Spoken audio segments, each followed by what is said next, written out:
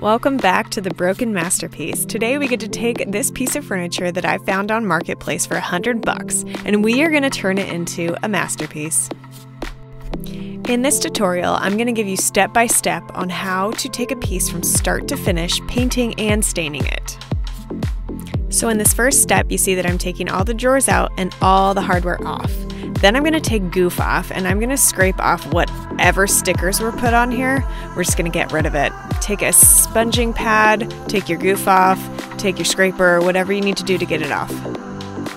Next, I'm going to take another degreaser and I'm just going to rub it all over the piece. You can use hot water and TSP, which is trisodium phosphate, or you can use a spray degreaser, whatever it is, and then you just wipe it down with a damp rag. Now I know sanding is not everybody's favorite, but it's got to be done. If you want your paint to last for years, it really needs to bond well to the piece. So if you're getting down to raw wood for a stain, you're going to start with 120 grit and you're going to work your way up through the sandpapers because 120 is going to scratch it up more. And the 150 and then the 180 are going to bring those ridges down enough so that it's open for stain, but it's not going to be scratchy and a rough surface. The body of the wood where you're going to paint only needs to be sanded once with 150 just to rough it up. Now once you get that done, you're going to wipe your piece down with a tack cloth or damp rag and you're going to tape off the drawers. Now I'm using mineral spirits over the part to be stained because it's going to really clean that wood up, get off all the sawdust, and get it ready for stain. This was the most infuriating part. Make sure that you use the levels so that your lines aren't weird. I'm using paper over the part that you're going to want to protect. You don't want to get any overspray on raw wood. So when you're priming, use your favorite primer. Guess what? This one you can buy at Walmart. It's Rust-Oleum and it's paint and primer and it's so fantastic, especially for a beginner. So I'm using it on this piece so that you can see that it works great.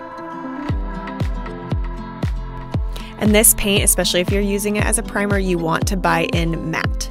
You're going to sand any imperfections down. You're going to wipe it with a tack cloth. I like kind of roughing up my primer like this, just running over it with a very light grit. So think, if the grit is lower, it's going to scratch it up. If the grit's higher, like a 220, it's going to more buff the surface.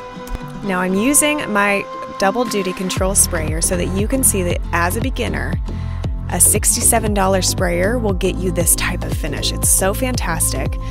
You can also paint this by hand. You just want to make sure that you're using really soft brush strokes towards the end and going in the same direction of the grain.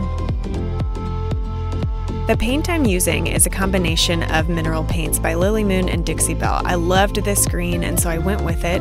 Now I did water it down a little bit to get it through my sprayer. You basically want it to run like the finish does. So if it has that kind of consistency, it's good to go through your gun. Your top coat's going to be a water-based polyacrylic. You can buy it in Minwax or Varathane, whatever brand you use. You want to put it through your gun after you've cleaned it, and you want to spray it over the piece once the paint is dried. The best part is taking this tape off. Now I'm using frog tape and it makes the most amazing clean lines. For the finish for the top, I'm using Lily Moon's White Oak Barrel, and I'm going to tape off my paint so that it's protected. Now if you need to put paper underneath because you are a beginner and you're going to drip, I would suggest that.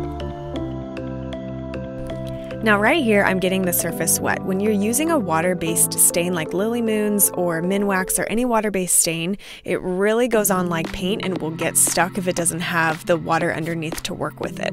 And so wet your surface down and then you can begin applying the stain. You want to go pretty quickly and then you want to go ahead and wipe off when you've got the color you've desired. So the first step, you just want to get it on there, wipe it off, see how it goes. If it's not dark enough, the other sides leave on a little bit longer. You can always come back and do a second coat, so don't stress about this first coat. You're getting it on, you're taking your shop cloth or paper towel and you're wiping it back off. Now I'm wiping with the grain, so in this case the grain goes up and down.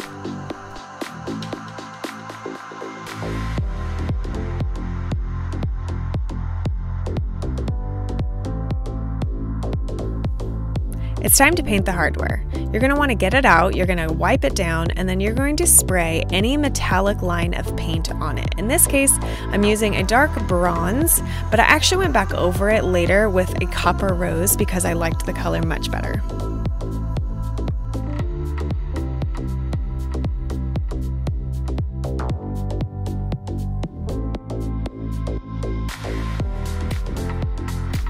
Back to the staining part, so as you can see, the last strokes I do, or the way that I wipe it off, goes with the grain, and in this case it goes left to right or right to left, so you are going horizontally to wipe that stain off to make sure that it goes with the grain.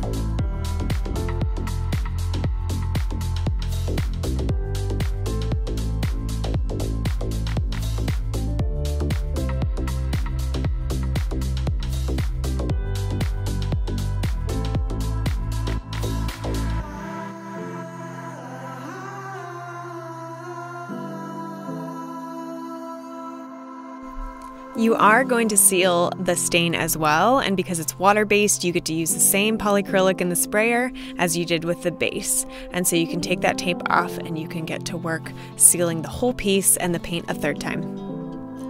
Amazon has the best legs for dressers and hardware. So these were 15 bucks, and they do have a blonde stain on them, and so I am going to restain them the same color as the body. Now this way that I'm using to stain it is a great way if you don't want to take the finish fully off, but if you don't have the denatured alcohol, then you can just go with a lower grit sandpaper, get more of the finish off. You're just going to have to do more arm work.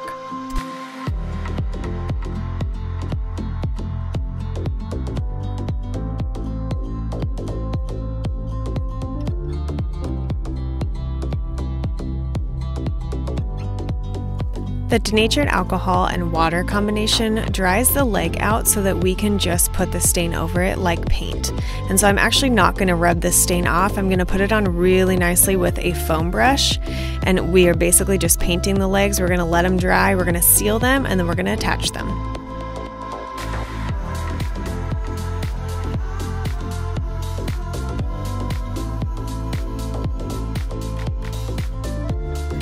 Your piece is almost finished. Now you're going to wait till everything dries, you're going to screw your hardware back on, you're going to make sure all the tape is off, you're going to add your legs back on. Now mine already had these plates on it, so it was really easy. I got to just screw them right in, and here's your finished piece. Now I get to put this on Marketplace and I get to sell it for a profit, and it didn't take too much work.